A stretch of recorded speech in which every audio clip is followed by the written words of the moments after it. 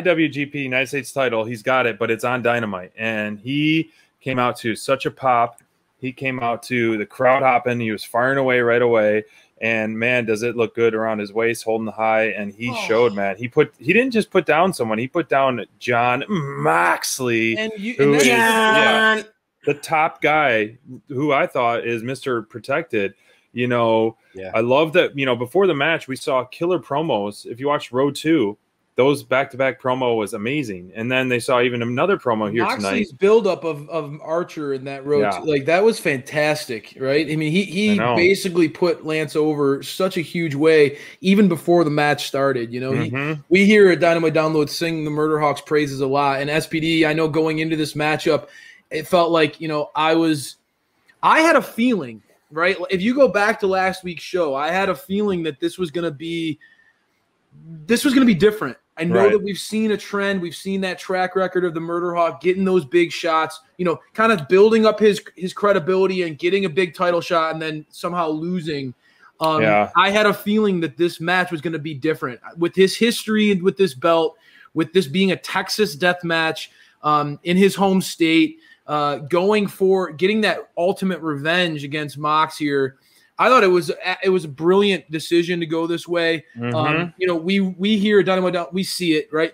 Lance has earned this run. It'll be a lot of fun to see what's next for the Murder Hawk.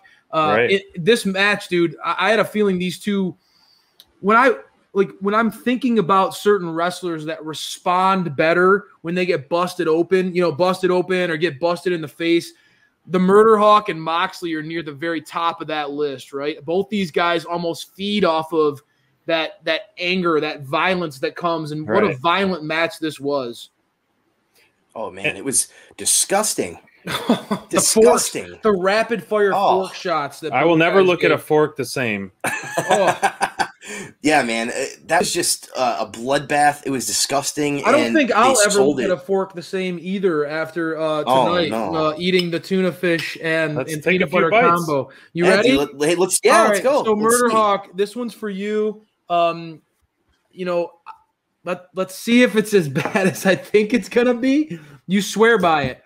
I'm going to eat one on Friday because I just got home from out of town and there was no tuna. So I'll take a spoonful of peanut butter just as an appetizer with you, just to join you, help a brother out. All right. Let's see your tuna and I'm going to take I got a big mouth, y'all. Why don't you just make it like a taco, crayfish, and eat it? I'll eat it like a quesadilla, like you said, like a taco. Here we go. Eat that. All right. You are a foodie. You are a huge foodie, so I want to know your true reaction. Oh my god, that good? I don't know if Lance just killed you. So you're telling me you love it, man? So Bob, delicious. What was some of your highlights of the match? Like one of my favorite parts was when Lance Archer punched Moxley with the trash can lid. It echoed through the whole arena. I was like, this was sweet, man. And the crowd was chanting, "This is awesome," so much, and it was well deserved. And you could tell, I mean, when Moxley's music hit, yes, the crowd's always going to be hot for Moxley, but as soon as Murder Hawks hit, man, they were on their feet. They were on their feet. Yeah, it was a different kind of pop, man, and that was an awesome spot. My favorite was probably when he kind of countered on the turn, like it was right there, right about to fall in. He counters and he throws Mox. I'm like, and I look at the clock. There's a minute left in the show, and I'm like, there's nothing else is coming after that. That's it. It's game over. And that was awesome. I felt just awesome for Lance and just excited for him. And great ending. I'm stoked to see where he's going to go now and what they're going to do and how they're going to book this. If he's going to be wrestling in New Japan or if they're going to be having him defend the belt on Dynamite more. Obviously, how much has Moxley defended that belt outside of AEW over the past 6 to 8 months? Do you know? I know he's done it at least a handful of times. It would be good for Lance to defend it, globally and keep bringing it, and it's showing gold around his waist. A more meaningful title than the FTW title, So as we've seen the NWA women's title, the FTW title, and now this title shown on AEW television, it's always great to have, people who deserve gold show gold, and the champions right now are pretty indestructible in AEW. So this helps it so much. It was a great booking, and props to Lance Archer, man. Yeah, thanks for taking the bloody image off the screen. Between that and the peanut butter tuna fish, I'm ready to throw up. So how would you rate that peanut butter and tuna fish before we go on to the next match? In delete or delete? Bro, I took me, like a huge freaking You ate bite. half the sandwich. Yeah. I'll eat one on Friday. I'm not scared. After I draft him. It's still initiating a little bit of a gag reflex, I'm not gonna lie. But wow. If I put a little bit on like a Triscuit, instead of eating like half of a can of tuna and peanut butter together, I could see why Lance likes that. Man, that is gnarly. But do you think I can flavor? Yeah, I got jalapeno. So I kind of get like the peanut butter, and like it's kind of, I can go down that vibe. I can see why he's into it. A lot of protein. Yeah. But not for me.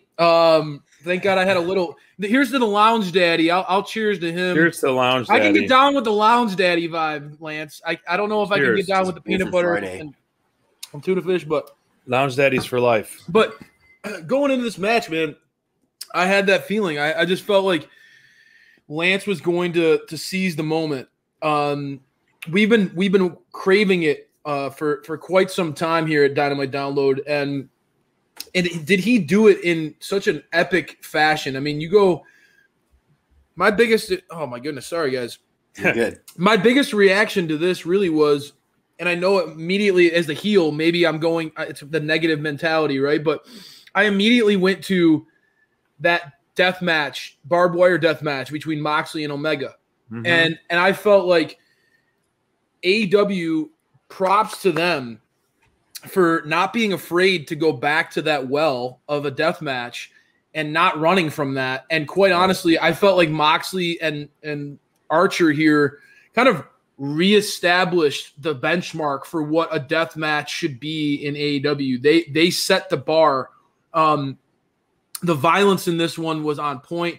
Like spilling into the crowd. I thought at one point when Archer body slammed that fan into Moxley, I was like, that's going to be the coolest part of this match, right? But in reality, it was just one of many really, really cool moments in this match. The ending of the match I felt was absolutely perfectly executed.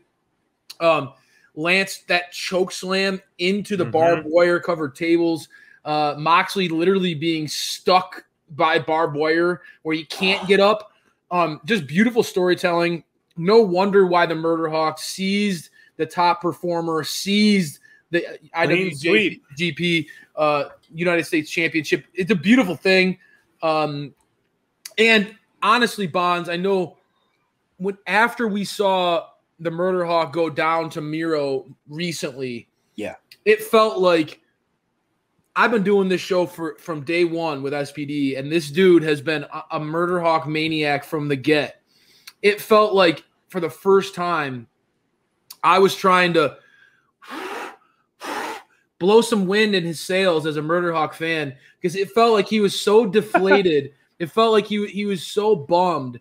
And this was such a needed rejuvenation to his momentum, wasn't 100%, 100% needed for sure. I mean, clean sweep for that top performer. It's been one of those roller coasters of a ride with him. Like, I mean, if you haven't listened to the Unrestricted podcast, he was just recently on. He talks about the match between him and Rey Fenix being one of his favorites in AEW.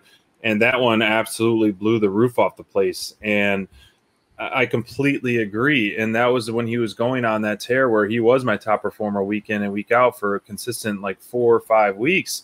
And he was the backbone of AEW television for a while. Yep. And it's just the loss to Muro, I think, hurt him more than it helped him at that pay-per-view. And then now we're the crowd behind him and everyone behind him. I think we see that. And this loss, Moxley is not going to lose any steam. It's only going to elevate Lance even more. If Lance lost, I think it would have done more harm than good for sure. And they booked it right. They booked it correct.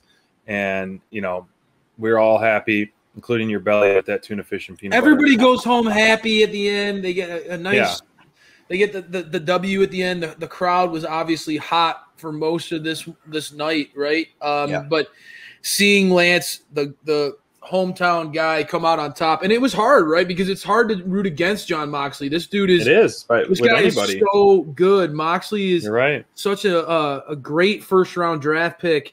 He's a top guy.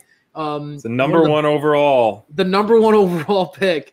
I honestly do feel like, Moxley is universally recognized as a pros pro. These two went at it. Again, I felt like they redefined the death match in AEW. So that to me was a big moment for this company. In a big stage. A lot of eyes on the product. A lot of people out there criticized AEW after what happened between Kenny Omega and Moxley.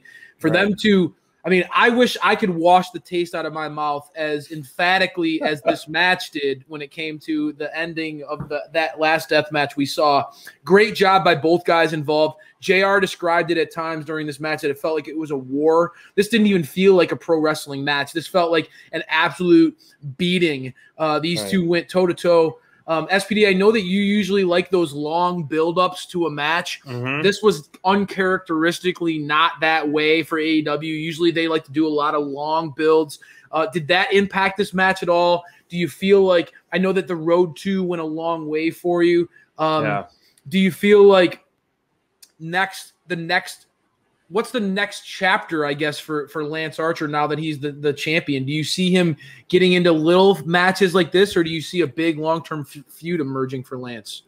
I don't see any feud with Moxley or a direct competitor. I think, like, as we saw at the end of Dynamite, next week's match versus a massive guy versus another massive guy, it's going to be an excellent first title defense match to really get it back in and Lance on continued push on TV.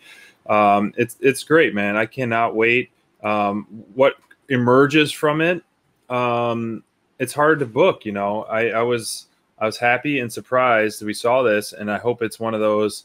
He doesn't necessarily have to defend it constantly, but at least you see them carry it out. It makes his matches even more meaningful. Not that they weren't, but more meaningful. So absolutely great. And